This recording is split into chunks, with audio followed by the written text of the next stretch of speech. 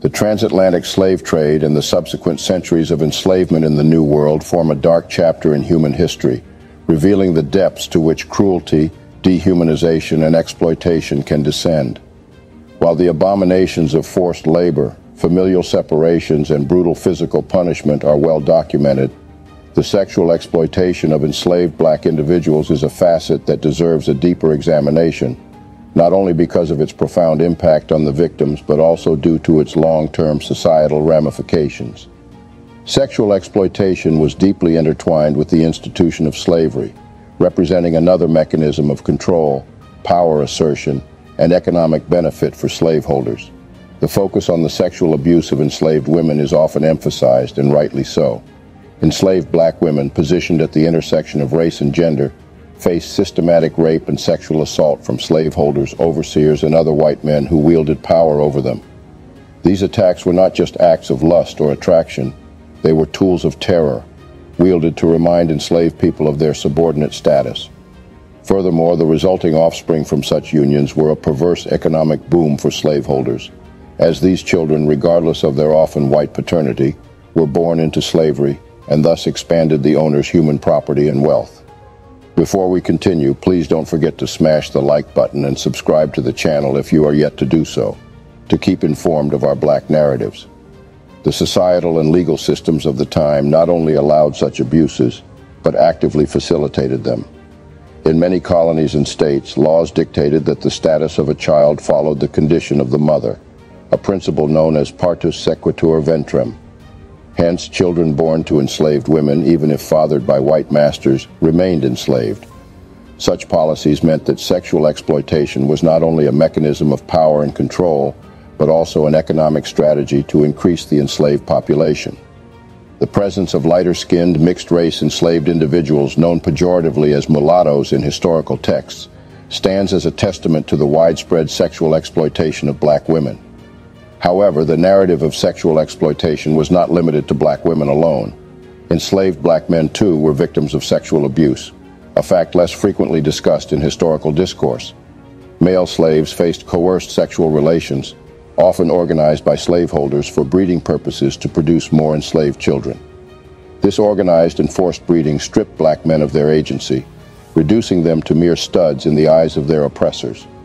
In other instances, black men faced sexual humiliation and assault as punishment, or as perverse acts of dominance by both white men and women. The violation of black men served dual purposes. It was a tool of emasculation and a stark reminder of their powerless status.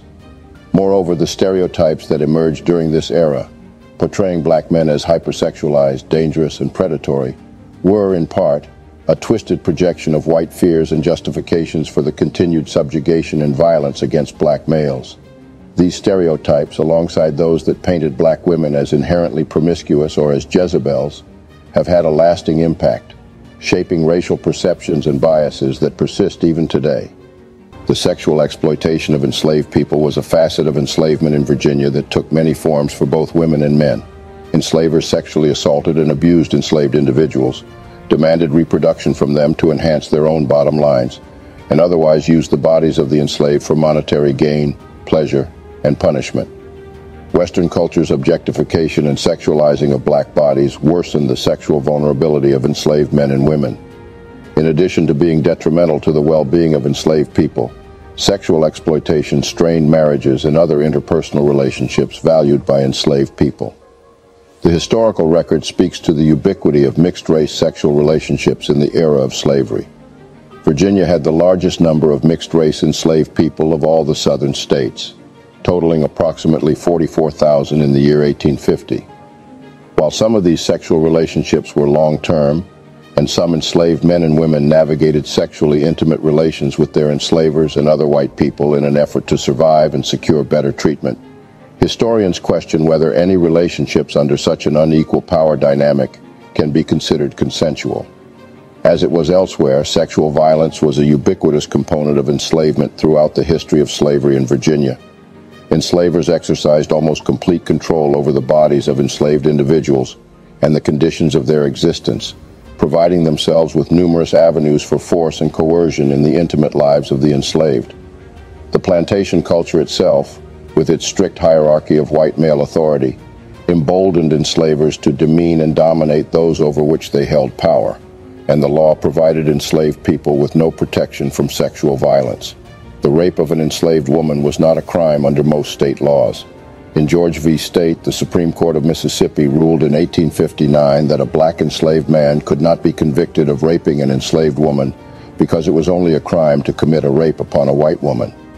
Because of this absence of legal protection, historians lack an archive of legal cases to determine the extent of sexual violence against the enslaved and must rely on other evidence. For enslaved women in particular, slave narratives speak to the ubiquity and constant threat of sexual violence at the hands of enslavers, their family members, overseers, and others. As Harriet Jacobs wrote, "My master was, to my knowledge, the father of 11 slaves. But did the mothers dare to tell us who was the father of their children? Did the other slaves dare to allude to it except in whispers among themselves? No, indeed. They knew too well the terrible consequences."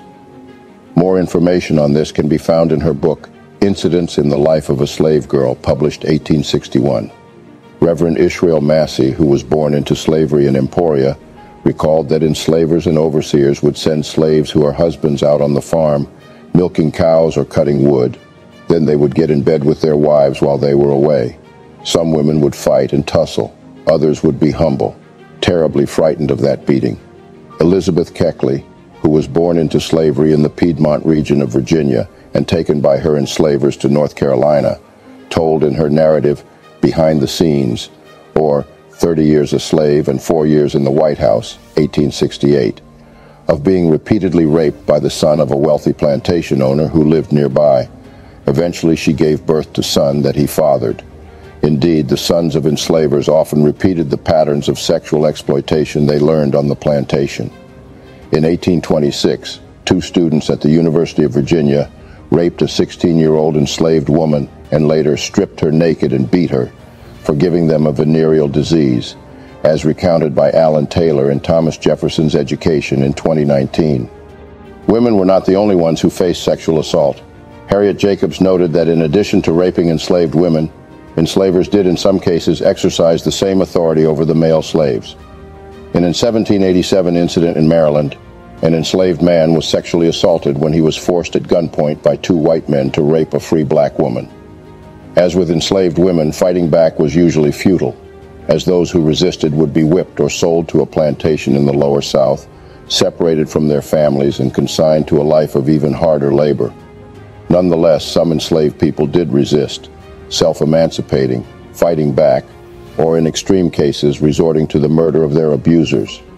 For many enslaved women, submitting to the sexual desires of their enslavers was the best among several bad options, including being physically punished until they relented or being sold off if they continued to refuse to submit. Some women made peace with their situation, knowing it would result in better treatment, such as working in the house as a domestic servant, for themselves and their children.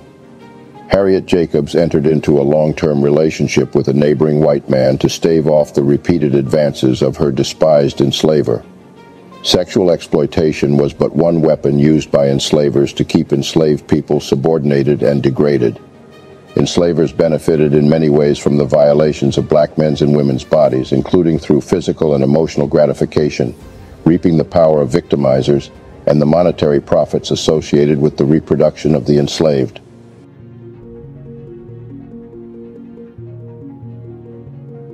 Western culture's objectification and sexualizing of black bodies contributed to the sexual vulnerability of enslaved men and women. Black women had long been depicted by early European travelers as especially fertile and hypersexual, a view that was carried over to enslaved women to justify sexual contact without consent.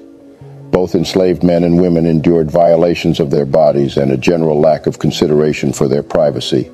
They were scrutinized, groped, and objectified by enslavers. At slave auctions, black women were sometimes paraded with their bodies exposed to advertise their potential to bear children.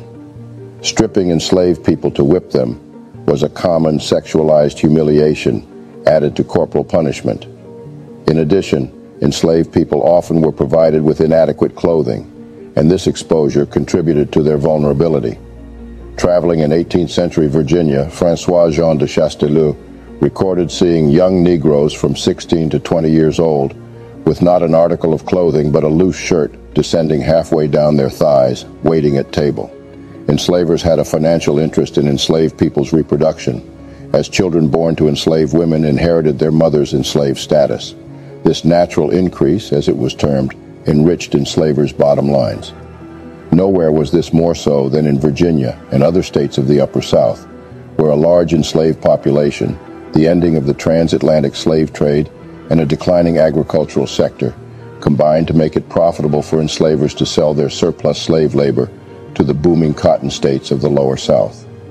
In 1832, during a debate over slavery in the House of Delegates, James H. Golson of Brunswick County compared enslavers' right to the increase of their enslaved women to that of the owner of broodmares, and noted that this increase consists of much of our wealth. During the same debate, Thomas Jefferson Randolph noted that 8,500 enslaved people were exported annually from Virginia to the Deep South and said, "It is a practice and an increasing practice in parts of Virginia to rear slaves for market." Historians disagree about how systemic forced reproduction was, but it is clear from oral histories and other first-hand accounts that enslavers did engage in the practice.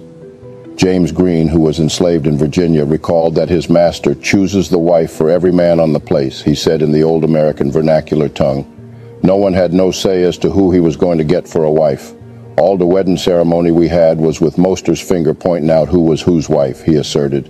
Will Ann Rogers remembered that her mother, who had been enslaved in Virginia, told her that her owner mated slaves like stock.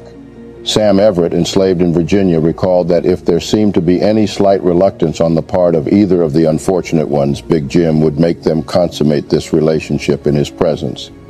He noted that this brought sadistic pleasure for the enslaver beyond the profits to be gained. He enjoyed these orgies very much and often entertained his friends in this manner.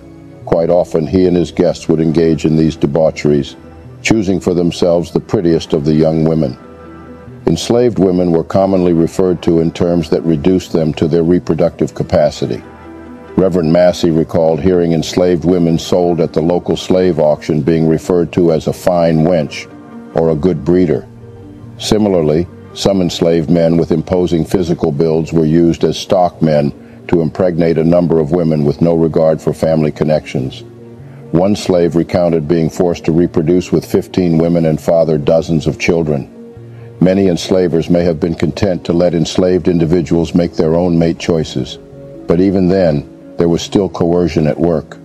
As an enslaved teenage girl reached adulthood, she would have been aware that settling on a partner of her choice relatively quickly was better than having the choice made for her, and that women who failed to reproduce were devalued substantially and often sold away from their families. Enslavers encouraged enslaved women to bear children in subtle and not so subtle ways. Many provided pregnant and nursing women with extra rations and reduced workloads. Some were known to make small presents to enslaved women when they had a baby. In 1792, a Virginia enslaver named B. Talbot promised an enslaved woman named Jenny that he would emancipate her and her sixth child if she would bear him 5 children, which, according to Deborah Gray White, he did in 1803. Long-term relationships between enslavers and enslaved people occurred throughout the era of slavery. As historian Brenda Stevenson noted, these relationships ran the gamut from rape and sodomy to romance, from chance encounters to obsessions, concubinage, and even marriage. Historians have argued about whether any of these relationships, even ones characterized by a degree of choice and tenderness, can be called consensual within the confines of slavery. I think not so. In acknowledging the sexual exploitation of both black men and women during the era of slavery, we confront the multifaceted dimensions of dehumanization that marked this period. It becomes essential to understand these atrocities not just as historical facts but as foundational traumas that shaped generations of black lives, contributing to the complex tapestry of racial relations, gender dynamics, and societal structures in the present day. The brutal institution of slavery left an indelible mark on the African diaspora, with the sexual exploitation of enslaved black men and women serving as one of its most insidious manifestations. This exploitation, however, was not merely a series of isolated incidents. It reverberated throughout generations, shaping identities, relationships, and societal perceptions, leaving a legacy that persists to this day.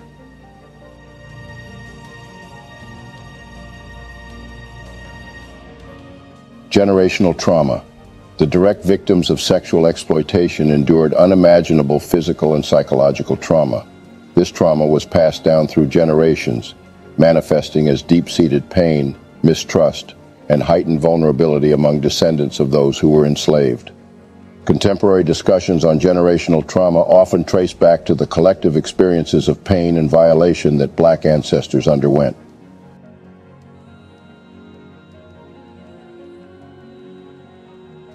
Racial dynamics and stereotypes. The stereotypes that arose from this period played a significant role in shaping racial dynamics in the U.S. and elsewhere. Black women, often perceived as hypersexual Jezebels or nurturing mammies, were pigeonholed into roles that simultaneously desexualized and hypersexualized them. Black men were often depicted as aggressive sexual predators, a stereotype that has been invoked time and again to justify racial violence, especially lynching during the Jim Crow era. These perceptions played into societal narratives, casting Black individuals as other, and served as a basis for racial discrimination.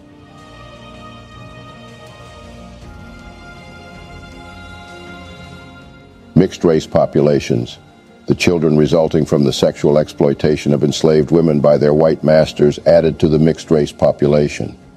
These individuals, often referred to historically as mulattoes, sometimes occupied unique social positions, being neither wholly accepted by white nor Black communities. Their presence highlighted the complicated racial hierarchies of the time, with some being granted privileges based on their lighter skin, leading to nuanced colorism issues within the Black community, issues that still persist today.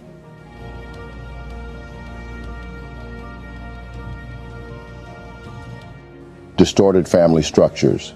The sexual exploitation of enslaved individuals led to complicated familial structures. Children born from such unions were sometimes raised alongside their half-siblings, with one being a slave and the other a master. Additionally, enslaved women who bore children from their masters might have had their families separated or sold off, intensifying the already pervasive disintegration of Black familial bonds.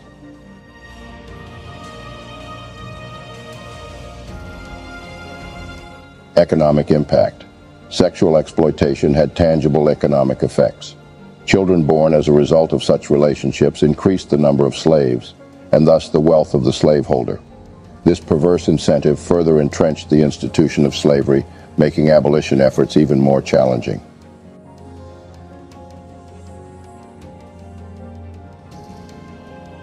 Cultural and identity effects.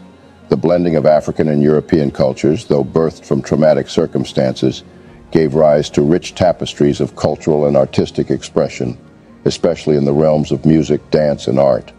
The struggles and resilience of those who endured these atrocities were often memorialized in spirituals, blues, and later genres like jazz.